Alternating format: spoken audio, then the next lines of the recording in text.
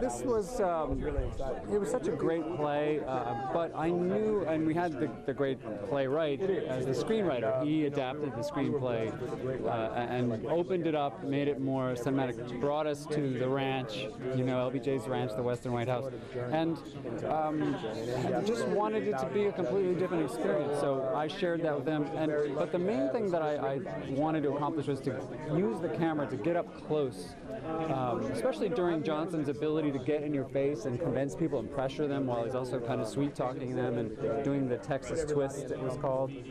That I knew would be even more powerful in cinema than it might have been on the stage. And I think with Brian's incredible acting ability, he pulled that off.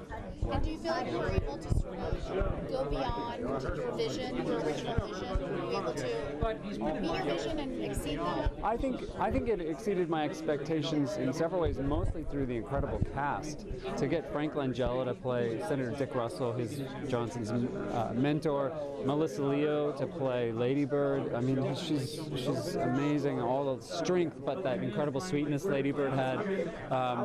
To have Bradley Whitford play Hubert Humphrey. I mean, the cast exceeded my expectations. And you try to create an environment on the set when you're directing to just take care of them, give them all the tools they need, and all the acting companions they can benefit from to do the best they can. And that always exceeds my expectations.